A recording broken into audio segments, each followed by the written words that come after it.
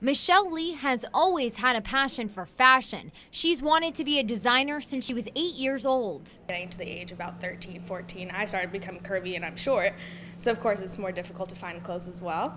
And since then I've always talked to my mom about wanting to create a line that was for all people. Bodies come in a variety of shapes and sizes, and it's no doubt society has trained generations to zero in on only one type of style.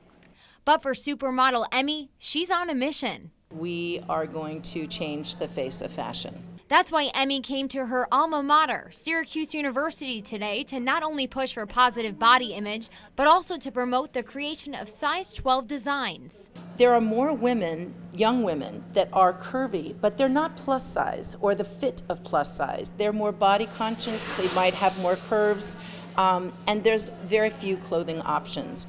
By catching the students just starting out on the design level, she's hoping to alter the idea that just skinny is in. Now, Emmy actually challenged the design students to make an evening dress, and after the 2015 semester, she'll pick a winner. And not only will she wear it to a red carpet event, but there's a lot more prizes in store for these students. The winner will also receive a 12+ Emmy Award and $500.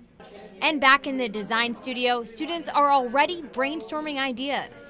For Michelle Lee, she's just happy she's one step closer to her goal. So to be able to create an experience for people and for their friends and for their family to be able to go to the same store and find the happiness, there couldn't be anything better. Changing the way we look at the designs and the people that are in them, making fashion without limits. Reporting in Syracuse, I'm Sarahbeth Ackerman.